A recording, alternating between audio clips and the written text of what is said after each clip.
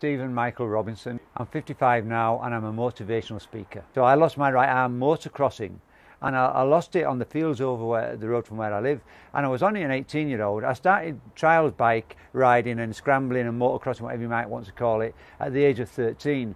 And it was my escape from being bullied. I was really badly bullied at school, and my escapism was a motorbike. And I was on a motorbike for 5 years, but I was on it full time, and I was really good.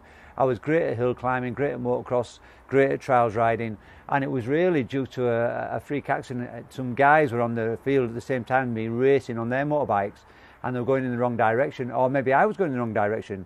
What was for certain is we were going in different directions, and one of the other motorbikes tried to jump over the top of me, but he couldn't make the jump, and he landed on top of me and ripped my right arm off there and then. So I woke up in hospital with them telling me that I'd lost the right arm. I didn't know I had, because I could still feel it. But it was years later that I realised there was something called phantom limb syndrome, where people that have lost a limb can still feel that missing limb. So I never really, and it wasn't really on my radar to get back on a motorbike. And like most things, I don't have a clear idea of where I'm going from here, but what happens is things present themselves, and as soon as I see an opportunity, I'll take it.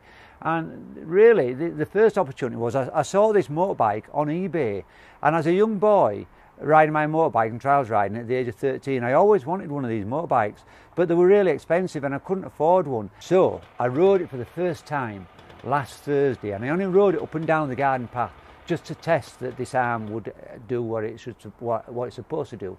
And it did, but I didn't get out of first gear.